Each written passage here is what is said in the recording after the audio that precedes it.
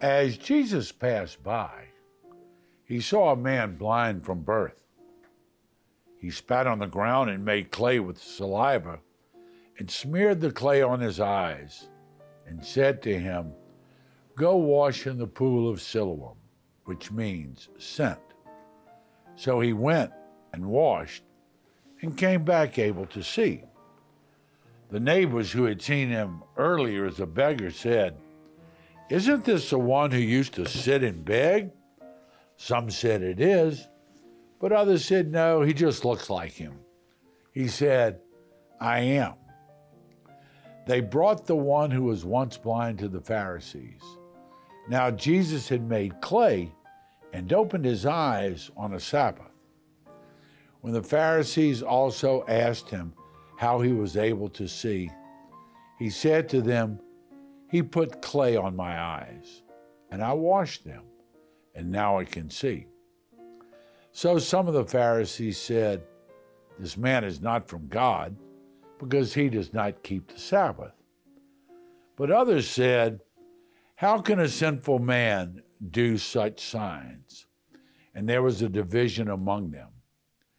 And so they said to the blind man again, "What do you have to say about him since he opened your eyes?" He said, "He is a prophet." They answered and said to him, "You were born totally in sin, and you're trying to teach us?" Then they threw him out. When Jesus heard that they had thrown him out, he found him and said, "Do you believe in the Son of Man?" He answered and said, "Who is he, sir, that I may believe in him?" Jesus said to him, "You have seen him. The one speaking to you is he." He said, "I do believe, Lord," and he worshiped him. Hello and welcome to Closer Walk Catholic Communications. I'm Father Bayer, your host, and we're glad that you can join us. Who do you think you are? You're steeped in sin, and you're trying to teach us? The nerve. And they threw him out. Boy, tell me what's wrong with this picture. First of all, is some form of affliction, a blindness, death, whatever, is that the way God deals with people? Is that the way, you were a bad teenager, so your child is going to be born with this affliction, that affliction? Come on. Come on. First of all, it's a misunderstanding of who in God is. Justice belongs to God, but being vengeful is not who God is. And I think it's very, very important. And I've dealt with this before. I've dealt with it very literally. I had a couple who, when they were dating, she got pregnant. And they were stupid. They were young. They had an abortion. Wrong. Every stretch of the imagination. Wrong. Not the way to deal with it. But then later in life, they had a child born with multiple deformities. And she beat herself up for years thinking that this was payback, and payback was hell, and God inflicted this upon them because of her past sins. As it turns out, the little child with the multiple deformities absolutely saved the mother and the father's soul. Her witness, her life, her simplicity absolutely transformed the lives. They came to love and cherish this child. And the child saved their lives. I had a situation, and a lady comes to me and said, "There's a baby, in a hospital in Atlanta, and the baby's got X, Y, and Z problems. And the parents walked out and said, "You keep him, we don't want him." They had nobody to adopt this baby with these multiple deformities. And at the time, this was a single mother. And she said, "I can't." She said, "I can't leave that baby there. Somebody's got to love that baby." Well, she went as a single mother and adopted this baby. And life goes on, and it's a cognitive thing with the baby, and doesn't hear, walks, talks, but can't understand all that.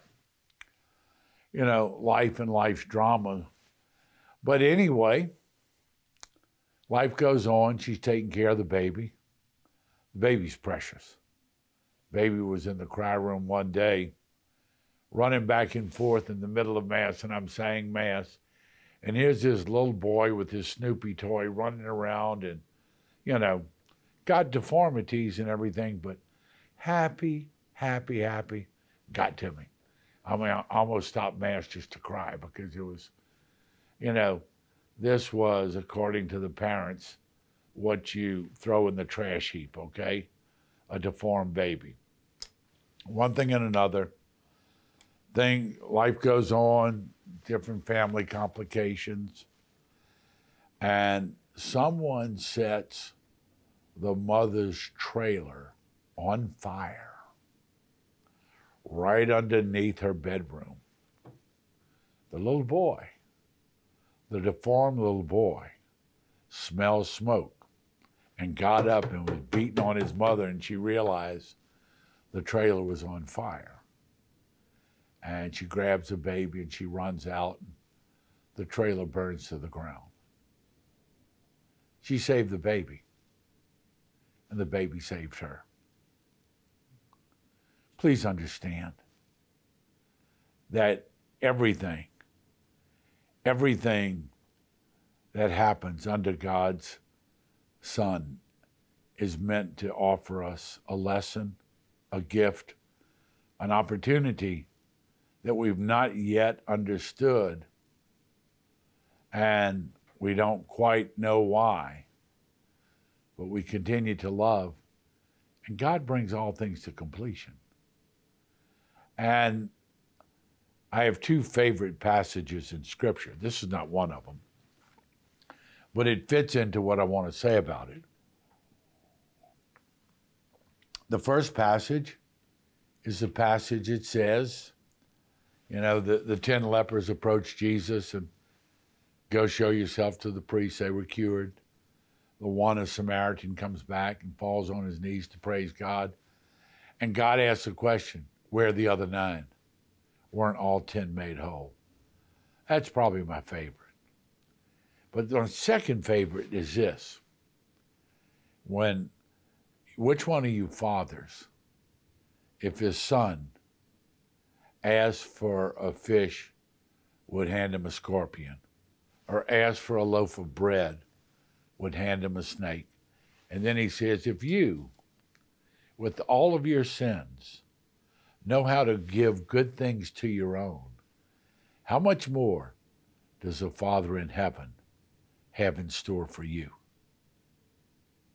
And if we, with all of our sins, would never, ever do anything to hurt our own, our loved one, why in God's name would you think that God has done something just to punish us? You were born in sin. You're blind. You're a beggar. That's punishment for your parents for whatever they may have done. That's not God. And every situation that God gives us is an opportunity to learn. My very first time of taking an airline flight was back in the 60s. I went to a CYO convention in Denver, Colorado. And the guest speaker, the keynote speaker, was a man by the name of Art Linkletter. And I know I'm dating myself here. If you're under 60, you probably don't know who I'm talking about. But Art Linkletter used to have a show called House Party. And in it, he had little children come up and sit in a chair on the stage, and he would ask them questions. And this segment was called Kids Say the Darndest Things, okay? Anyway, he was very popular among kids because after that little session, he gave the kids all kind of toys and bicycles and stuff like that, all right? But Art Linkletter came, and he had 5 children, and his 5th one was born with a form of retardation. He and his wife had suffered greatly. One of his children got into drugs and had a flashback and jumped out of a window on a bad acid trip and killed himself. But then he started talking about his special ed child. And he said, when it first happened, we thought God had punished us. But now I know why we refer to them as special. And he went on to talk about these children as being this great example of unrequited love, and how loving and how wonderful and how special this little boy was, and how much joy he had brought into their lives. But when it initially happened, they thought to themselves, after having 4, quote, healthy children, what did we do wrong? Why is God giving us a child like this? And I think that question that Art Linkletter asked of why is God doing this, he never got the answer. The question he should have been asked is, what does God want us to learn from this situation? What has God given us in this special child that's going to make us understand what pure love is all about, what pure devotion is all about? What is God teaching us with that? And rather than seeing God because of the incidents or the accidents of our lives and asking why, today's gospel is what? What is God teaching us?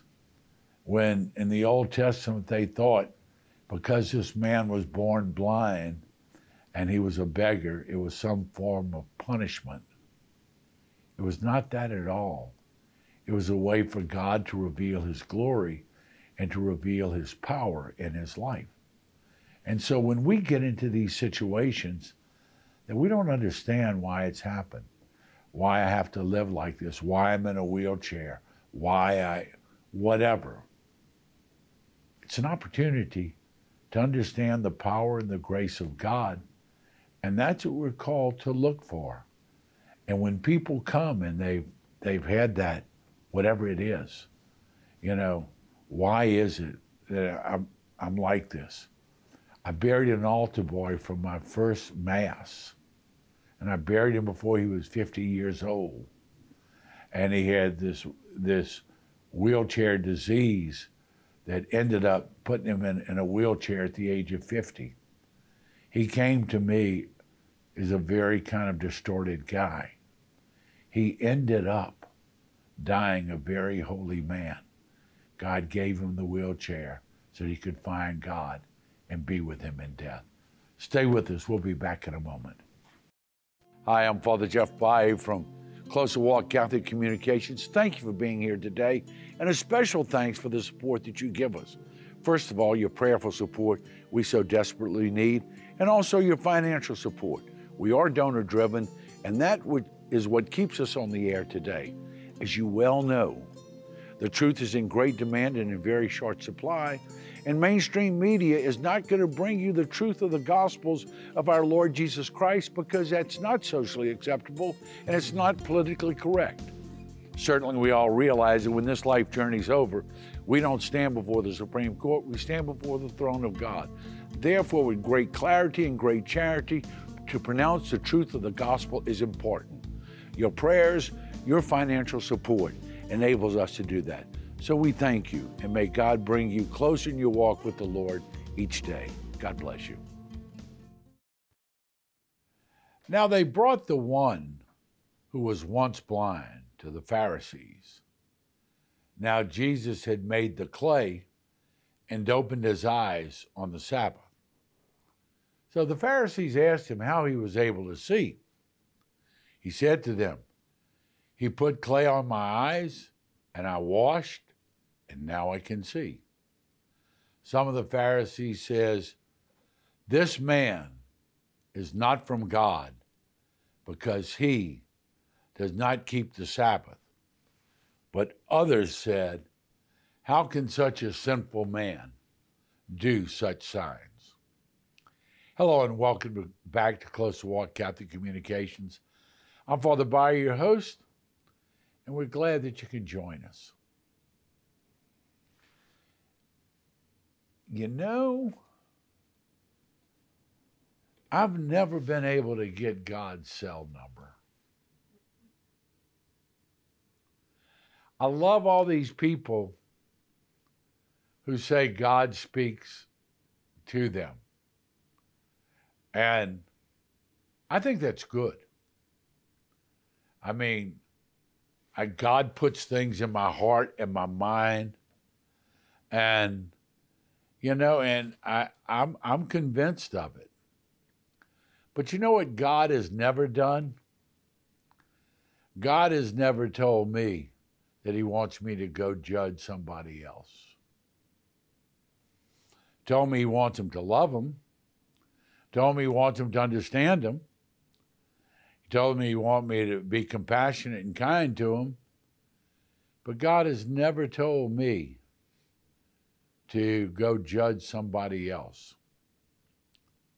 We have a lot of that. We have a lot of hypocrisy that we live with. We have a lot of people professing relationships with God and believing that it was their relationship with God precisely that allowed them to ignore God's law and to change God's law. We're all very, very aware that now traditional Catholics are seen as part of a hate group and being compared to the Ku Klux Klan. And if these idiots had any knowledge of the past, you got to realize the Ku Klux Klan was originally formed to silence blacks, Jews, and Catholics. We were the hate group. We were the group they hated. I know it very well growing up in the South and going to a seminary in the South where the Ku Klux Klan was very active. And in college, the Ku Klux Klan used to come to the seminary at night, blowing their horns, drinking, and shooting up the buildings. And we knew that. And we knew that we had to take cover. No one ever got shot. They did grab a couple people and hurt them and burn them. But I know who the Ku Klux Klan were. And Catholics are people that they hated. But we're now being associated with the Ku Klux Klan because of ignorance and because there are people who prefer the law of God to the law of the land. And it's great hypocrisy. It's so-called movie stars making statements like, "I never really had a relationship with God until I had my first abortion. And then I found God through my abortion. Oh, wonderful. We have a so-called Catholic president who talks about having his rosary in his pocket, and he brags about his Catholic faith, and no one in the history of this country has declared war on the unborn like they have. What hypocrisy. We had a Speaker of the House who made the statement, it's because of her Catholic faith. She wants to ensure everyone's right to have an abortion because she believes in individual rights coming from God. Well, everyone has the possibility to sin. Make no mistake about it.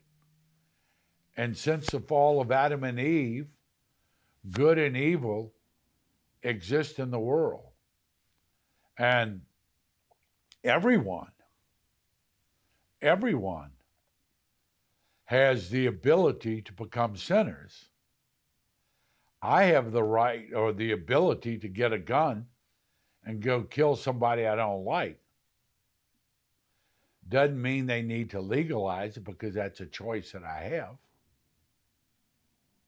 And the great hypocrisy that exists because people choose the law of God over a new so-called enlightened society. And now we're being called a hate group. It's the same hypocrisy. Here's a man been blind all of his life. God heals him on the Sabbath. And what do? They condemn him for healing him on the Sabbath. They don't rejoice that a man who was once blind can now see. They choose to condemn him for healing him on the Sabbath.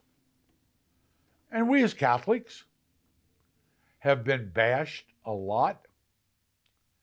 And we've got this terrible,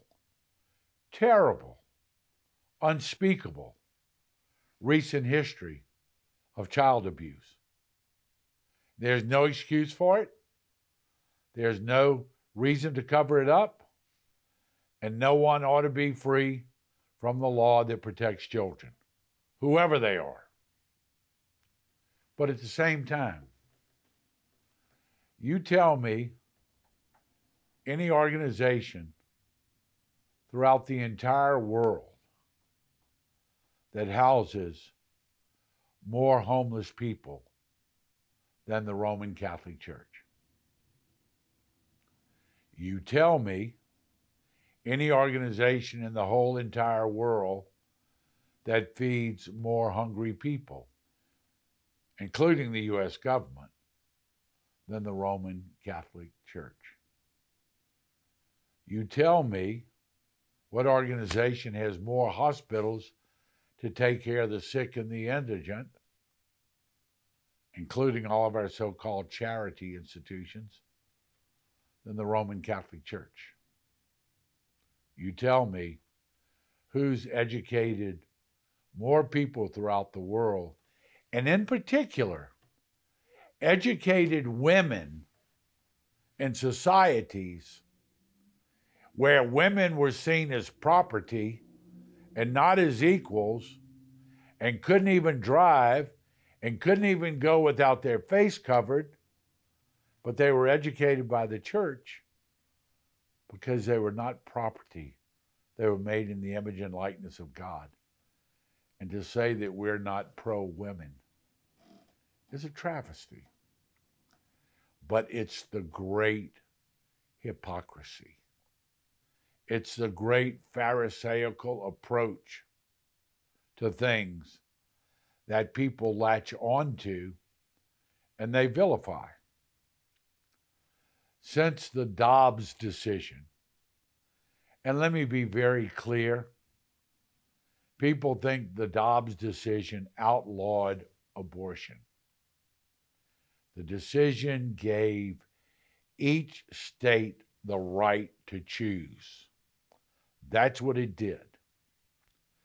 But since then, 173 Catholic churches have been vandalized and attacked. The Blessed Mother has had red paint thrown over her womb area, to symbolize whoever Jane's revenge is or whatever. I got news for you. I hate the fact that our churches have been vandalized, but if they think we're the Catholics are the ones who uphold God's law, then I take those attacks as a badge of courage. I think that in our current situation, rather than looking for the vandals who are desecrating churches, we've taken to arresting and trying to prosecute people who pray outside of abortion clinics. We've even arrested an 87-year-old concentration camp survivor who knows what mass genocide is all about. She's been arrested for praying outside of an abortion clinic, and there have only been 2 people arrested in the 173 churches that have been vandalized since Dobbs. You think we have a little Pharisaical idea in this country? And coming from within our own church, we have some people who want to change the laws, who want societal norms to supersede the law of God. And we need to continue to pray. We first of all need to remain vigilant. And we need to remain proud of who we are and what we stand for. We continually need to try to rid the church of the sinfulness that does exist within and without. But we need never apologize for being faithful to the law of God and standing up for what we believe. Because if we abandon what we believe in order for what society is criticizing, then when they come for us, there'll be no one left to speak. Please, not the Pharisees, but the faithful. Thanks for being with us, and may God bless you.